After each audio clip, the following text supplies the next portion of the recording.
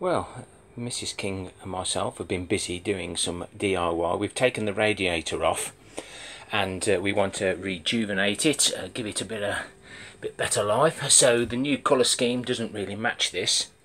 So there's a few items of household goods that we're going to change, and so I'm going to try it on there first. But basically all we do is take whatever we want to change the colour. If it doesn't match, we get the base coat on. The shadow's just not doing us justice there, and also she wants this clock doing, which was chrome with black design on it.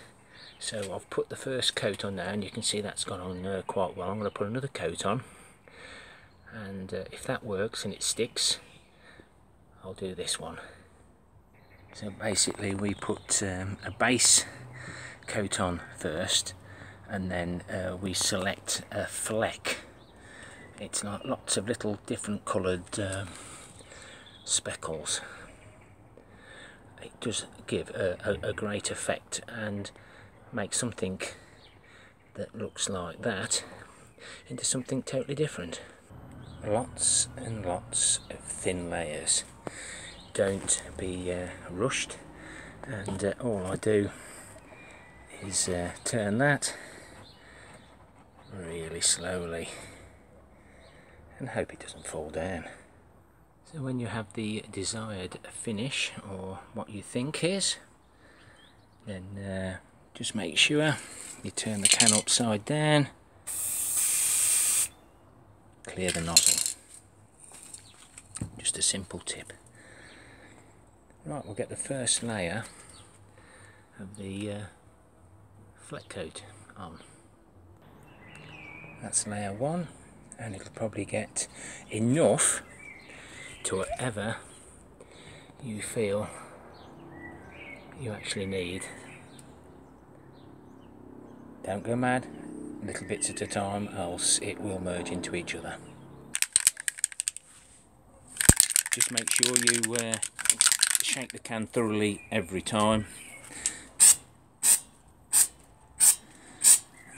Mrs. King's holding the camera and making sure we don't put too much on, and I think we're nearly there. So we'll just go over to the other one.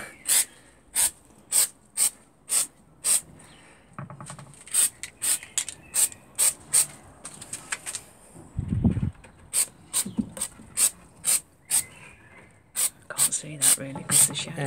That's okay. Just short little bursts with a fleck. Okay, switch it off. So Mrs. King is happy with what we've got now, and now it's time for the clear coat. You don't have to do this, but of course they want to sell you a product that seals it up. So we'll put a few coats of that on because we've got it, and we'll show you the final results once they're dried. So for very little effort you can change something for little cost, because basically we're doing other jobs at the same time. And I've now got the yellow for the stork's beak. That's how it should look.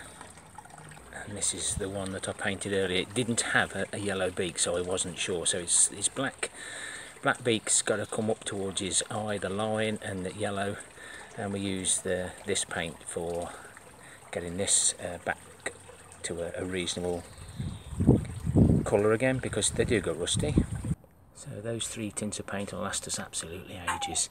And earlier on you saw Mrs. K using a sample pot of this material to give Mr. Pumpkin its first coat, and these have had coats before.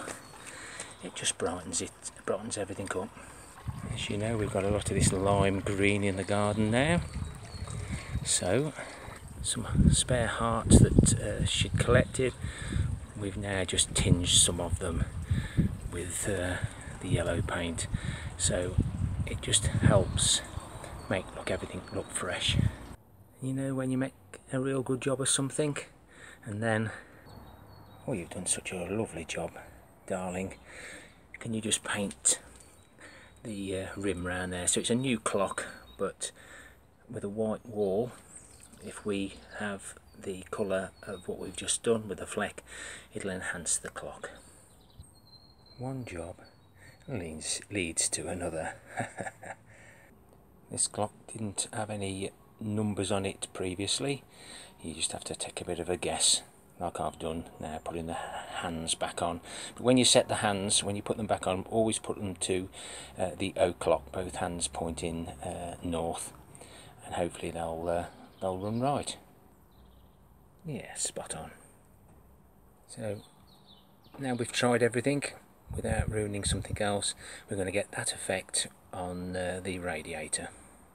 And when I do a garden tour and a little bit more DIY, I'll show you what it looks like actually on the wall.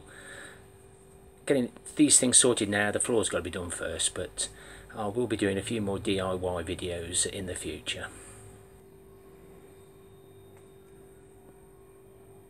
Are you going to talk, or do you go camera shy every time?